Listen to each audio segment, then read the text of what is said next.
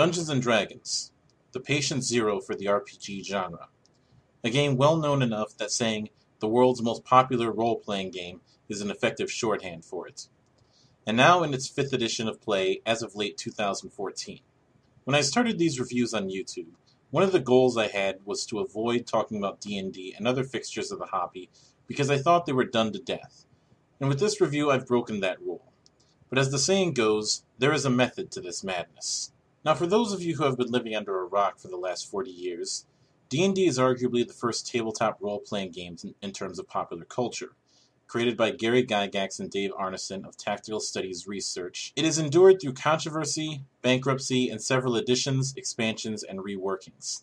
Its newest edition was released in mid-2014 with the starter set, the player's handbook, monster manual, and Dungeon Master's Guide coming out in later months. I have been following 5th edition since it was first revealed as D&D Next, and its subsequent playtests.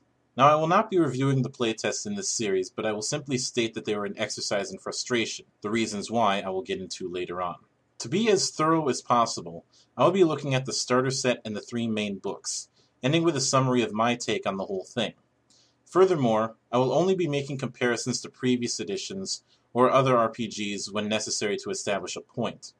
I will not be discussing any notions of does it feel like D&D or does it feel like old school play, because those are arguments that cannot be made objectively. The crux of my review's hypothesis, if you will, is does 5th edition live up to the promise of uniting the editions that it frequently claimed, and why and or why not? I bring this up because this was the primary selling point presented to me throughout the development cycle, and the fact that I kept hearing greatest hits of the editions with this game makes my hypothesis warranted. Trust me, I'll get to that claim later on. Naturally, this is a game that's been lauded and eviscerated over the years, and this new edition is no exception. It's been covered a lot, suffice to say. I've made the conscious choice to not see what most of the other reviews have said, so this will strictly be my take on this new edition.